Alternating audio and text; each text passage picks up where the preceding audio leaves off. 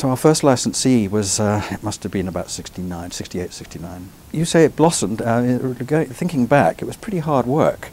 It was not until about at least a couple of years later that we got some more people. We did a lot of journeys to Japan, of course, because that's where most of the world's hi-fi was being built. But persuading people to come on board with what was really a new standard, it took a lot of time. People were rather wary about this system because it was, it was an encoding decoding system, and what can we do about the encoded product? What's going to happen when that's played on machines which don't have decoders? So getting through that concept was extremely difficult. Gradually, we started with the actual hardware itself, and we got people on board, like Hitachi was a very early licensee, and so indeed was Studer Revox.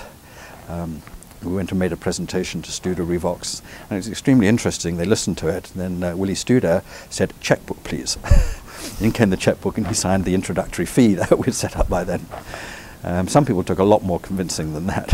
The really key thing came when we persuaded some of the pre-recorded tape manufacturers to introduce encoded tapes.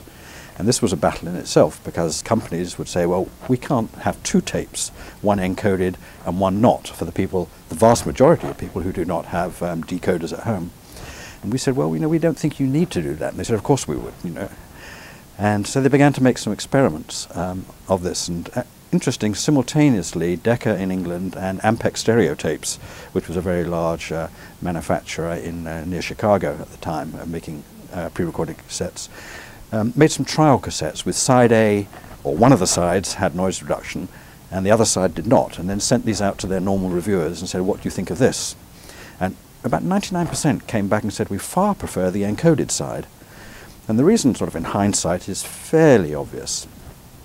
And there are two things. First of all, people like brighter sounds than dull sounds, but more importantly is that in those days the average cassette recorder had a frequency response which sort of went like that, very sharply curtailed at high ends, partly by design to remove the hiss, and partly because that's what the state of the art was in terms of heads and tapes and so on.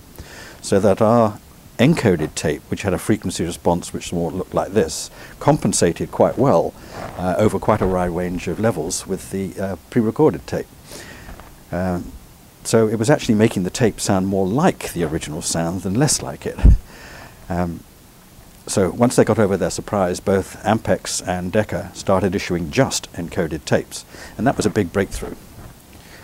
And shortly after that, our last major holdout against becoming a licensee, Philips, became a licensee. And the reason why Philips held out for so long was, as the inventor of the cassette, they were really very concerned about standardization.